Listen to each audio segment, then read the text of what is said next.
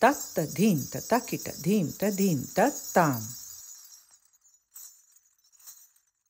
For those of us who like embodied traditions and expressions, I include myself, self-inquiry can be a really off-putting word because it has connotations of the intellect and analysis and text and theories and a sort of dryness to it.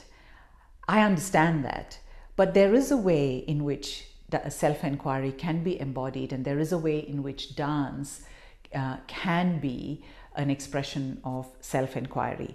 And this is not something new because this was how dance was practiced in many ritual and archetypal traditions centuries ago, in most ancient times, in different parts of the world.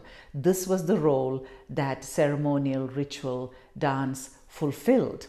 Now, dance in this kind of context, in the context of self-inquiry, is very different to the usual ways in which we dance. So this is not dance as a performance or for mastery to be a professional dancer or even as a recreation. It is a very specific modality where it's a ritualistic form of expression. Therefore, there are the presence of deities and archetypes, and the dance language itself has a very particular sophistication and a particular dynamic. So the way in which you teach, the way in which you receive it, and the way that you manifest it in your life, all of this is quite different to the usual ways in which we consider dance.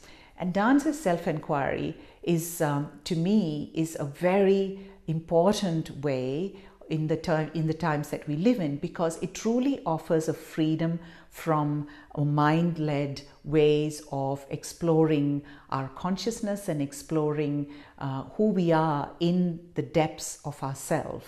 It allows us to really bring everything back into our body and to the beauty of the body and the intelligence of the body, which is multisensorial, which is of movement and which is of expression, because the body is built to be sensorial and to be able to express. And when we express our self-inquiry, it becomes a material reality. It becomes an embodied reality. It's not a theory. It's not somebody else's knowledge or teaching that we are simply imitating or manifesting, but it truly becomes something of our inquiry, because we are, each one of us, we are a different being.